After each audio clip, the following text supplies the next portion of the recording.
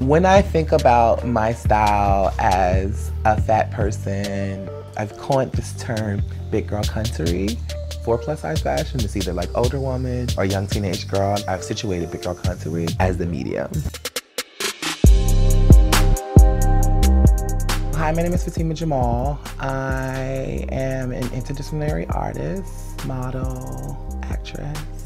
I'm a Renaissance woman. I am the writer and director of the forthcoming film, No Fats, No Femmes. I use she, her pronouns, and I identify as trans. Before arriving to this place, I existed in a very gender deviant, gender failing, very gender fucking body as a fat person. As an adult, I've later kind of like reclaimed my body. My art really focuses on a Black queer femme experience because those are all things that I'm interested in.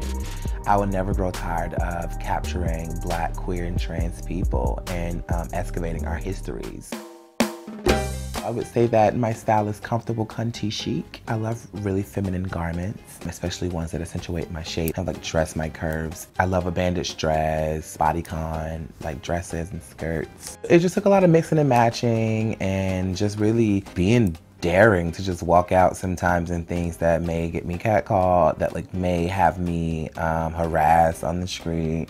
When I lived in Atlanta, I think so much of my style was reworking my clothes that I had to kind of like fit an aesthetic that I like. And then when I moved to New York, I started shopping in more like women's departments. I see a lot of my style today like very influenced by a lot of my mom's club fashion. So I feel like style back in the day was very trendy, like whereas I think like I've learned my shape and I've learned like what works on me.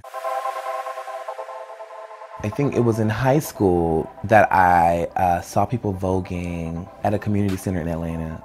Like all those years in Atlanta, I was just spectating. Then when I moved to New York, I actually joined the scene and joined the house. And I walked the runway. The catwalk that you see is only possible because of the labor that I put into ballroom, battling girls and wanting to make my walk better and practicing with my house and my girlfriends, my legendary girlfriends. Ballroom culture is a fashion week in and of itself. Everybody wants to give a look, because like so much of its early years, it was about fantasy. While it's a very vibrant world full of fashion, full of color, it can't be forgotten that like there are social conditions that determine how people live. It has given queer and trans people an opportunity to world make. In a world that counts you out, you enter another that says, I matter here.